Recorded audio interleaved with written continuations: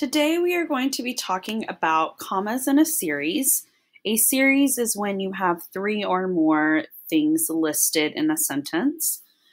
We will be talking about nouns today and adjectives and verbs later in the week. So for today's series, we are looking for three or more nouns and we will separate them with commas.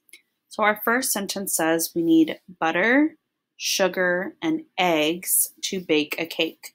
So my three nouns in a row are butter, sugar, and eggs.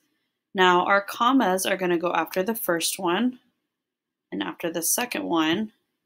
And then if there's and then the last one, we're not going to add another comma.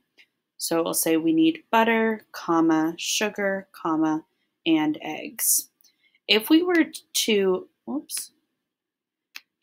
to not put a comma here, this would mean butter sugar, like buttery sugar. And that's not what we are talking about, and that could really confuse our reader. So we need to make sure that we put a comma so that they know this is like the stick of butter, sugar, and eggs, that they are all three separate things. So let's look at our next sentence. It says, do you like candy, ice cream, or cake? So our three items are candy, ice cream, or cake. Again, we need to put commas in between because this could be confusing for the reader that it's candy ice cream, like maybe like a Sour Patch Kids ice cream, but we're talking about three separate things. So we need to put a comma here. Ice cream is together, so we wouldn't separate that with a comma, or cake. So even though these are two separate words, they go together, so we wouldn't separate them. All right, the third one, we went to the pool, the beach, and the lake this summer. So three places. So we have pool, beach, and lake.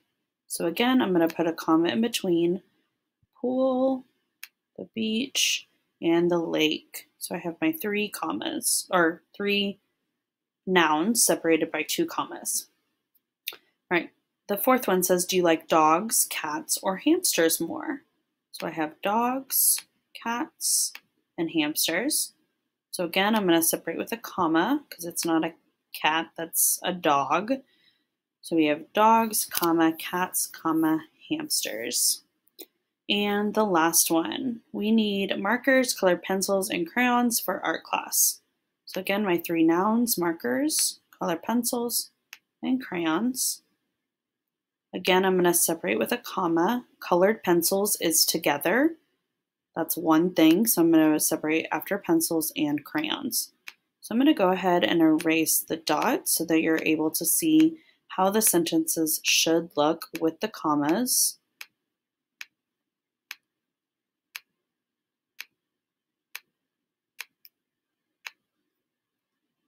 So your sentences will look just like this.